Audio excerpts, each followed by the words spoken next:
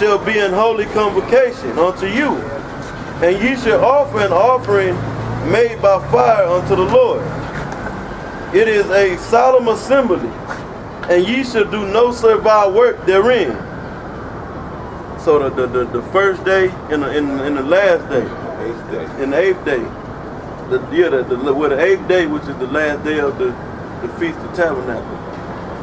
You keep it as a Sabbath. You're not supposed to do no servile work, you know, but going back to what the brother said here in Babylon, you know, we're in captivity basically under the boot of the so-called white man.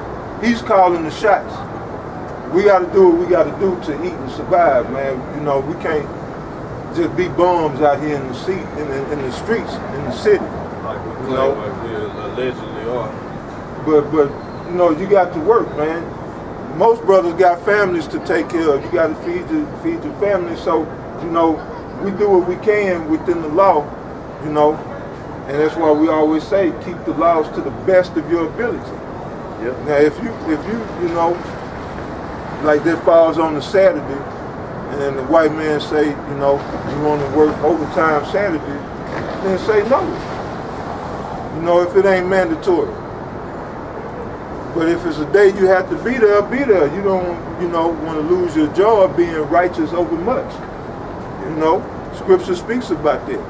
Be not righteous over much. Right. Yeah, I can't call in to work tomorrow night and be like, man, I can't come in. It's the Feast of Tabernacles. Right. So go ahead, Oh, you want me to go? All right. Yeah, that was. No, it's some more on that. Okay. It's some more in Leviticus. Because they're going to the boots. Right. Now, I'm sorry, yeah. Ready? All right. Verse 37. These are the feasts of Yahweh.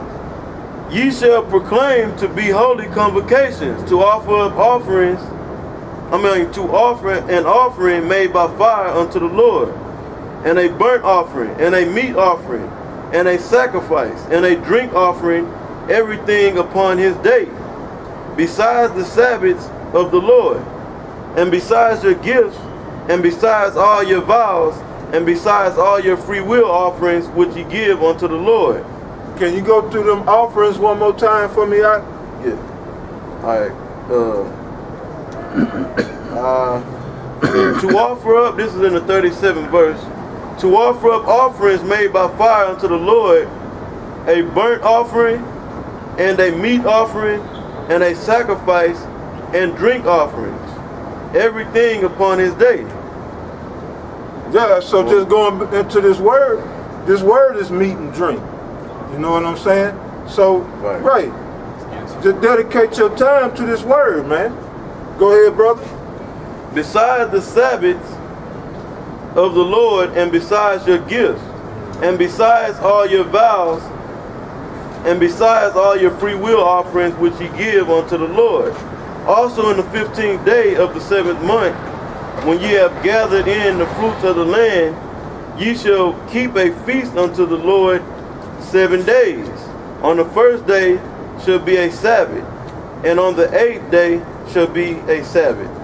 And ye shall take you on the first day the boughs of goodly trees, branches of palm trees, and of the boughs of thick trees. So the boughs of goodly trees, man. It said palm trees and and the willow, but you didn't get to that yet. All right, so just start 40 from the top. All right. And ye shall take you on the first day the boughs of goodly trees, branches of palm trees, and the boughs of thick trees, and willows of the brook. And ye shall rejoice before Yahweh, Ba'ashem Yahawashi, your power 7 days. Your power 7 days. And ye shall keep it a feast unto the Lord 7 days in the year. It shall be a statute forever in your generations. Ye shall celebrate it in the 7th month. Ye shall dwell in booths 7 days. All that are Israelites born shall dwell in booths, that your generations may know that I made the children of Israel to dwell in booths when I brought them out of the land of Egypt. I am Yahweh, your power. And Moses declared unto the children of Israel the feast of the Lord.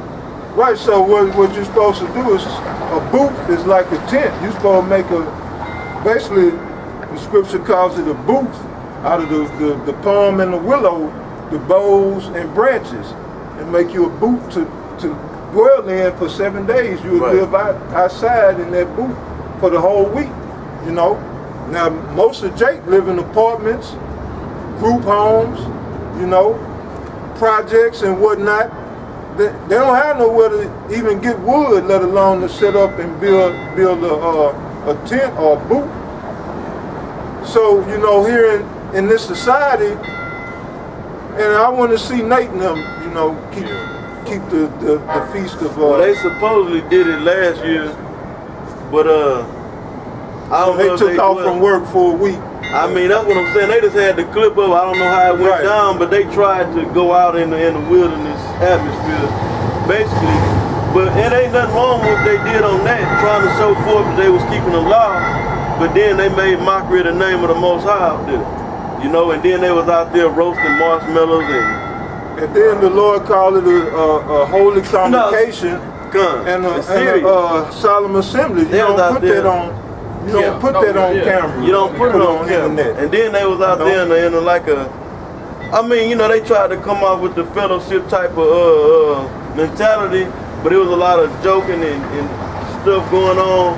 Then they made mockery of the name because they said, "Oh, Nate did it." Nate said, "Oh, we found the name of the Most High." And then they wrote it out, you know, playing games, and they didn't write the characters out correctly. You know? Yeah, so Nate got a lot to pay for, man. But yeah, that's supposed to be, well, yeah, it's supposed to be a holy and a serious, a somber, right? Keep it serious. Gathering. Man. Now, when the elders they did their Passover, they had a class before the Passover, and they filmed the class. They didn't film the actual Passover. You know, they did it one time to show brothers the example they would show to how to keep the Passover. You know, for edification, yeah, you know, for edification reasons. That wasn't even, that was a rehearsal for edification purposes. That's all it was. So so that's it. So we going into that Feast of Tabernacles this evening for 7 days. Right, and it represents what we had to do coming up out of Egypt. You know, that's the reasoning, but what the scriptures, I mean, it plainly tell you in the last verses in that chapter. Now, how many people just in Houston alone knows about this, you know, let alone, you know, the proper time when to keep it, because, you know, the white man got this time screwed up. You got these Edomites claiming to be Jewish. They ain't even on the right time. You know, they call themselves observing these high holy days, but they keep them in the wrong time, you know. So, just like I'm saying, the people walk around clueless. Like the elders call them meat puppets, man. You know, that's what they are, man. Under the vibration of Satan. You know, under the vibration of Satan. They having a clue of what's going on in the real world, man. Like I said, the Ebola virus, man. And the media is hyping it up, man. The alternative media, the mainstream media, they, you know, they'll mention it here and there, but the alternative media hyping it up. And, you know, I don't know how many cases they got confirmed, but they getting ready to do something. The elite, they getting ready to make a move here in America, man. They steady provoking the bear, which is Russia. It's like a fucking man poking a stick at a mama grizzly with her cubs. You know, eventually that man finna get his ass tore off the frame. That's America. America is that man poking the bear in the eye, up his nose and shit, and the bear trying to let the man make it, trying to let him make it. But guess what? The Most High ain't gonna let the bear let the man make it, which is let America make it. The Most High gonna keep stirring it up until he get ready for him to set it off. And when it's time to be set off, the Most High got angels to work on the minds of men to set it off. Just like they think, you know, they got these missile defenses to block the missiles. That shit ain't gonna work. Hell no. They think, you know, the missiles ain't gonna fire. You need two people with two different keys to simultaneously arm the missiles. Right. The angels don't need that shit. They can just tell the missiles to fire. Like the Most High can tell them to fire, and that'll set it off. Yeah. Just imagine the Most High. All you have to do is command the missiles in America to go off in different places around the world. Then what you think they gonna do? Yeah. They gonna fire them off. Yeah, the Most High can do it like that, but then the Most High too.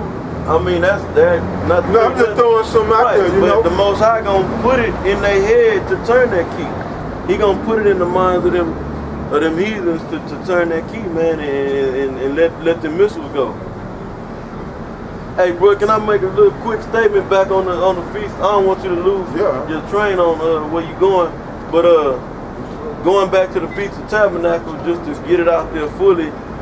It's a memorial, a celebration to we dwelled in booths in the wilderness for them 40 years before we went into the land of inherited the land of Israel. So that's basically a celebration to commemorate that. You know, so go ahead, brother. That's right. So we'll go back to that Colossians because we didn't finish that out, and then we'll get that Amos. We might have the spirit of It's Colossians chapter 3, verse 3. 36. For ye are dead, for life is hid, and your life is hid in Yahawashi and Yahweh. When Yahawashi, who is our life, shall appear, then shall ye also appear with him in glory. So that's when we gonna live. And the first thing we're going to do is get our hands around the necks of our enemies. Now that's living. When you got your enemy, man, constantly oppressing you, constantly got his foot on your neck, won't let you get a breath, just constantly on your ass, man. If it ain't this, then it's that. Like the brother saying, you get pulled over by the police, man. That's money out your pocket. Now you late on your rent, you know. Then that make you late on other bills because now you got to pay these late fees. These motherfuckers at my job, it's been 3 weeks, man. I ain't been paid. Right now. I call them, they tell me, well, it's en route. It's at the post office got it. It should be there. If it's not there tomorrow, then I'm knowing, and they knowing it's not gonna be there tomorrow. But if it's not there tomorrow, call us back. I said, okay. So I called back, and they said, okay, well, we gonna FedEx your check. Motherfucker, you could have FedExed it the day when I called you at first. I could have my shit by now. But that's oppression. Now here it is, man. I ain't got insurance on my car because I didn't get my fucking check. I can't pay my insurance. Now if I get pulled over, that's $300 to $400 off the bat. But that's oppression. Ain't nobody mad. I'm not the only one being oppressed. We're not the only one being oppressed. Society as a whole is being oppressed. Right. Nobody pissed the fuck off but us. The scriptures say surely oppression maketh the wise man mad. So it's obvious this is a nation of fucking fools. Fucking idiots. I mean, nobody pissed the fuck off, man. These people, man, majority of them, just like me, living paycheck to paycheck. Most of them ain't even making ends meet. Majority, even you white folks, man, you got to have your income supplemented. Y'all getting the food stamps now. Y'all going on housing. A lot of you fucking Edomites. And guess what? The Edomites mad though. They're in their right frame of mind. But you got them Negroes, Latinos, you Native Americans, man. Y'all just happy fucking slaves. Just happy to be slaves. You don't know any other way of life but to please this goddamn piece of shit so-called white man. That's what makes you happy day to day. To go to that job, man, you put on your best attitude, your best face, and you go to that job, man, and bend over for this devil and let him put that rod in you, man, back. No grease. And then when you get through, you say, thank you, sir. Now I get and have a nice day. I get to buy pork for the family. Right. You people are bugged out, man. Bugged out, man. Here we are, man. We've been preaching the word right here, man. Almost 7 years, man. And we see the state of America. It hasn't got better. It's gotten worse. And we are, you know, we knew this was bound to happen. But that just showed that the Lord is getting ready to do his thing, man. The Lord is getting ready to get down worldwide. And you people, man, gonna be caught totally off guard. And to make it plain, when the brother said get down, man, execute judgment, man, he about to kill you motherfuckers, man. To make it real blunt. Let go. That's right, man. So what you had, brother? You was gonna, you got some more? I appreciate it. All right, get there right quick. What you? Well, I had the Amos 5:15. Go ahead. Yeah, this is Ephesians 4:26. Be ye angry and sin not. Let not the sun go down upon your wrath. Yeah, be ye angry and sin not. But guess what? It's a sin for 2/3 of you niggas not to be angry. Y'all should, the scriptures say, get it, brother. Scriptures say you should be pissed the fuck off, man.